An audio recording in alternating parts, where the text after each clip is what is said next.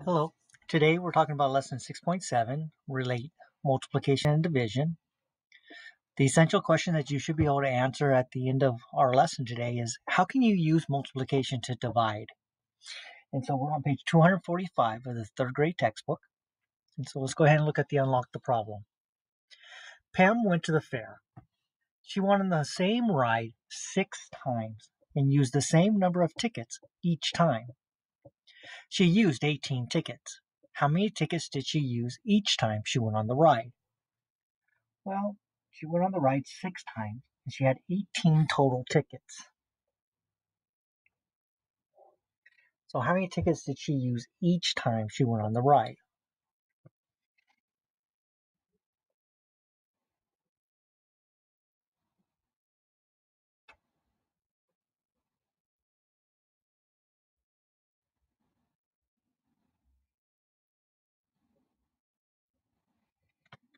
Okay, so in the blue box, it just asks us, what do you need to find? And remember that that's just the question of our math problem. Circle the numbers you need to use. So 6 times she rode the ride, and she used a total of 18 tickets. So one way we can solve that is to use bar models, like we did in our previous lessons. So you can use bar models to understand how multiplication and division are related. Complete the bar model to show 18 tickets divided into 6 equal groups. Well, if we're not sure about this, we can list 18 counters.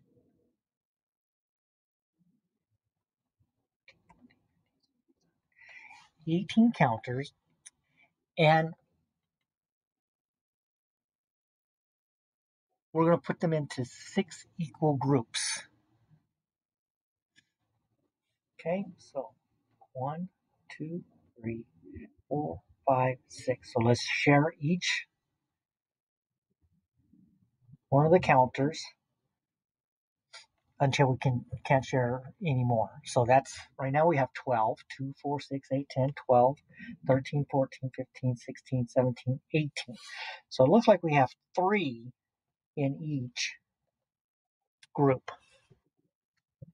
So 18 divided by 6 is 3. So she used 3 tickets each time she went on a ride. Well, what if the problem said Pam went on the ride 6 times and used 3 tickets each time?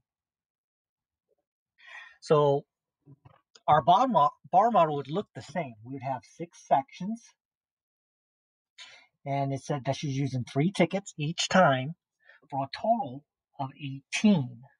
So 6 times 3 is 18. So how do these two problems relate to each other? Well, multiplication and division are opposite operations or inverse operations. You can think about multiplication to solve a division problem. So when we were looking at this earlier, we said 18 divided by 6. Well, that's the same as saying 6 times something is 18. Well, 6 times 3 is 18, so 18 divided by 6 is 3. So another way we could have solved this is to use an array, like we've learned about. And so we had 18 counters, and we have 3 equal rows.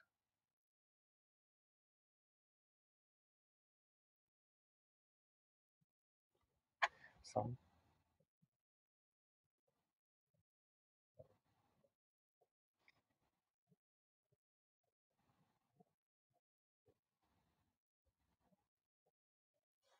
all right, so if we have 3, we'd keep adding 1 to each row until we used all 18. And we notice that there are 2, 4, 6 counters in each row. So 18 divided by 3 is 6. And the same array can be used to find the total number if you know there are 3 rows with 6 counters in each row, right? 3 rows, 6 counters in each row. That's the same thing as saying 3 times 6. All right, use the array to complete the equation. 6 total, divide by 2. How many do we have in each row? 3. So 2 by 3. 2 times 3 is 6. Number 2. So we have 3 rows of what? 2, 4, 5. 3 rows of 5 is 15. That's the same as saying 3 times 5. And if 3 times 5 is 15, then 15, the total amount of counters, divide by 3 rows, we'd have 5 in each row. 2 rows of what equals 12? 2, 4, 6. 2 times 6 is 12. If 2 times 6 is 12, 12 divided by 2 is 6. 3 rows of what is 21? 2, 4, 6, 7. So 3 times 7 is 21. So 21 divided by 3 is 7. All right, complete the equations. 5 times what is 40? 40 divided by 5 is what?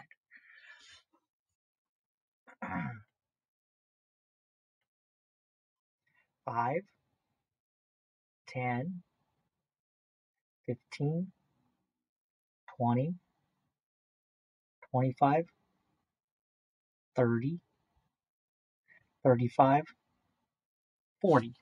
So we have 5 rows of 2, 4, 6, 8. 5 times 8 is 40. 40 divided by 5 is 8. 6 times what is 18? 6,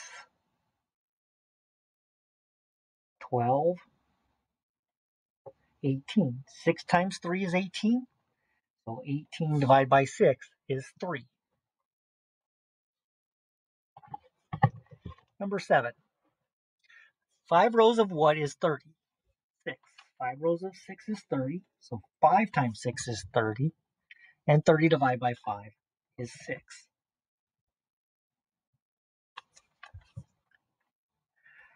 4 rows of 5 is 20. So 4 times 5 is 20. And 20 divided by 4 is 5. 4 rows of what is 28? 2, 4, 6, 7. 4 rows of 7 is 28, which is the same as saying 4 times 7 is 28. And 28 divided by 4 is 7. So 7 times what is 21?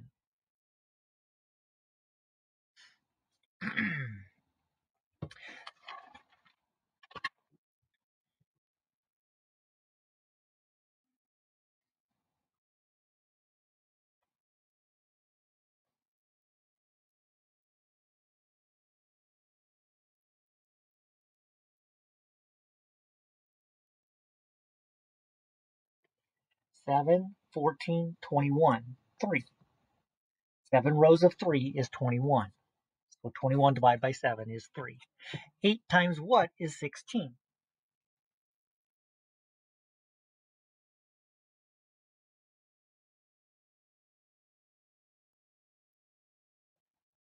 8 times 2 is 16. So 16 divided by 2 is 8.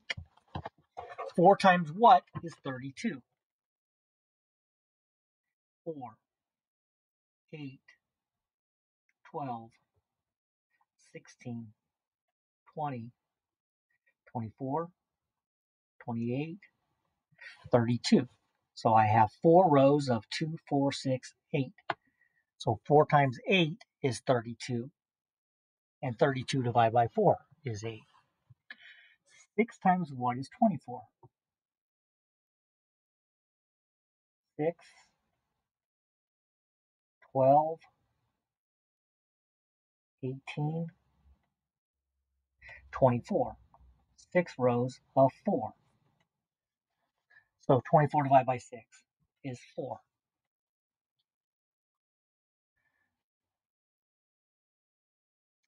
Okay, so the left-hand side of the equal sign needs to equal the right-hand side. 3 times 3 is 9. So 9 equals 27 divided by what? Well, we can skip count 9s, right? Because this is the same thing as saying 9 times what equals 27.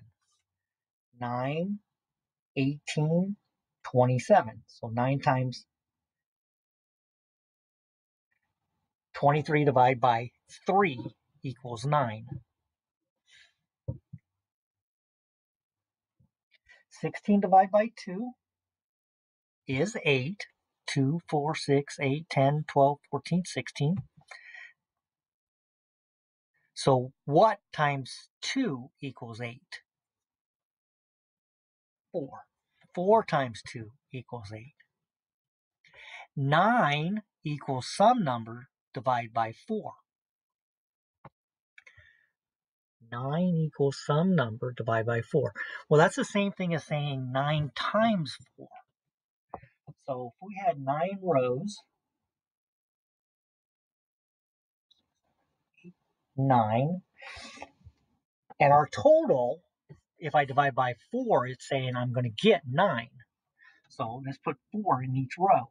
4, 8, 12, 16, 20, 24, 28, 32, 36. So 36 divided by 4 is 9. Number 17, 5 equals some number divided by 7. Well, that's the same as saying 5 times 7 equals something. So 7 sets of 5 is 35. 42 divided by 7 is 6, because 6 times 7 is 42. So what number times 2 is 6? 2, 4, 6, 3.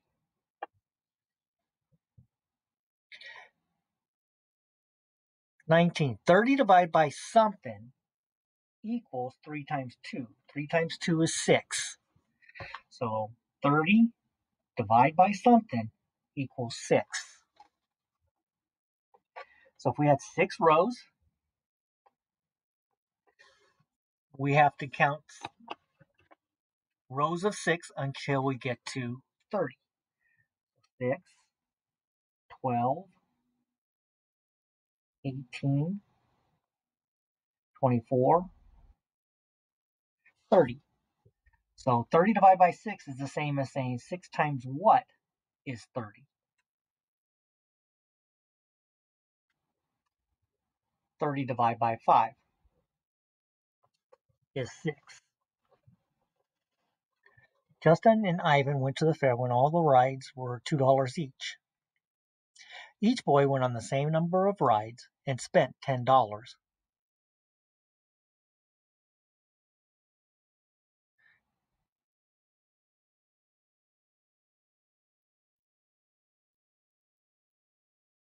All right, so 2 times something equals 10. They spent $10 on the rides. Okay, and each ride costs $2. So we could also say $10 divided by 2 equals how many rides? Well, okay, so 2, 4, 6, 8, 10, 5. 2 rows of 5.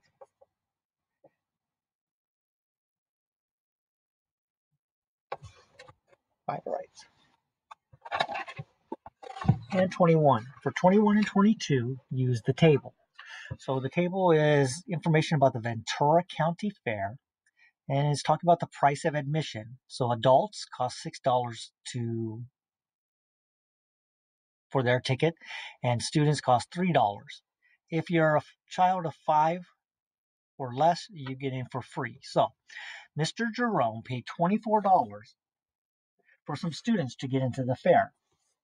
How many students did Mr. Jerome pay for? He paid $24 for some students. So he spent $24 divided by $3 a student equals how many students? Well, we have 3 that represent the 3.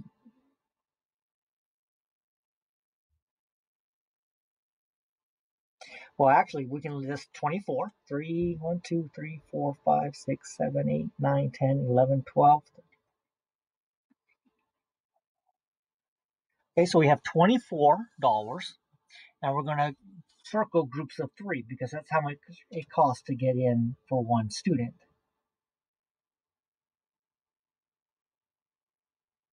Okay, so 1, 2, 3, 4, 5, 6, 7, 8. 8 students were paid for by Mr. Jerome. Garrett is 8 years old. He and his family are going to the county fair. What is the price of admission for Garrett, his 2 parents, and baby sister? So Garrett, 8 years old, 2 parents, adults, and baby sister is free. So 2 parents times 6 is $12. Garrett is $3. So $15.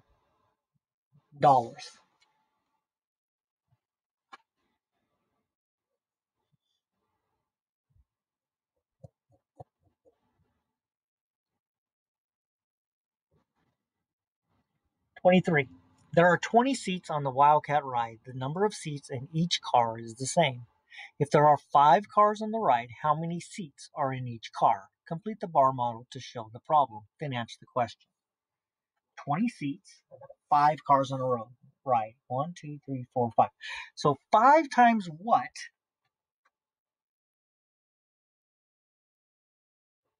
is 20? 5, 10, 15, 20. 4, right? So 4, 8, 12, 16, 20.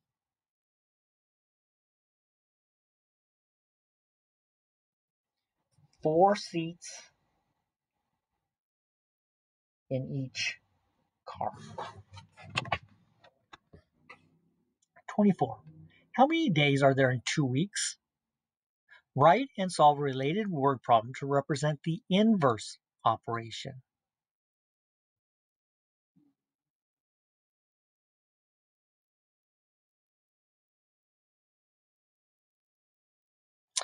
Well, okay, so 2 times 7 equals 14.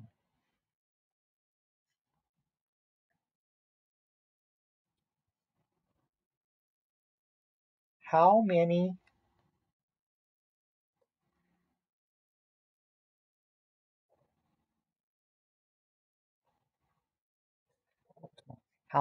weeks are in 14 days? 14 divided by 7 equals 2. Okay, so remember, inverse means opposite. So in this first one, we would multiply 2 times 7 to get 14 days. So the opposite would be, well, okay, so if I have a total of 14 days, how many weeks is that? And 25. There are 35 prizes in 5 equal rows. How many prizes are in each row? Complete each equation to represent the problem. 5 times what is 35? 5 equal rows. 5, 10, 15, 20, 25, 30, 35. So 5 rows of 7. 5 times 7 is 35. 35 divided by 5 is 7. So there are 7 prizes in each row. All right, so that's it for this lesson. Our next lesson will be writing related facts for lesson 6.8. But until then, may the numbers always be in your favor.